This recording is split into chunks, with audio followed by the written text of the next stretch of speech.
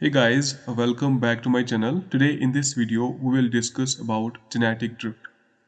Genetic drift is a process of evolution that results in change to the frequency of alleles in a population over time due to random events.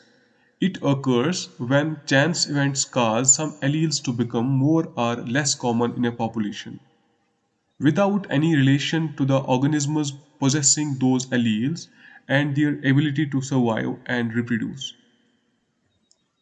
Genetic drift operates differently in populations of different sizes. In larger populations, genetic drift has a smaller effect because chance events are less likely to have a major impact on the frequency of alleles. However, in small populations, genetic drift can have a large effect because chance events are more likely to cause a significant change in the frequency of alleles. One well-known example of genetic drift is the bottleneck effect, which occurs when a population experiences a sudden decrease in size, such as due to a natural disaster or disease outbreak.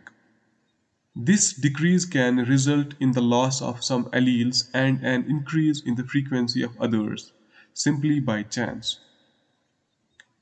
Another example is the founder effect, which occurs when a small group of individuals establishes a new population away from the main population.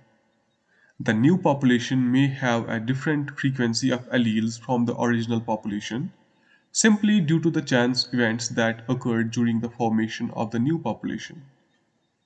In general, genetic drift can result in the loss of genetic diversity in populations over time, which can have important consequences for the ability to adapt to changing environments.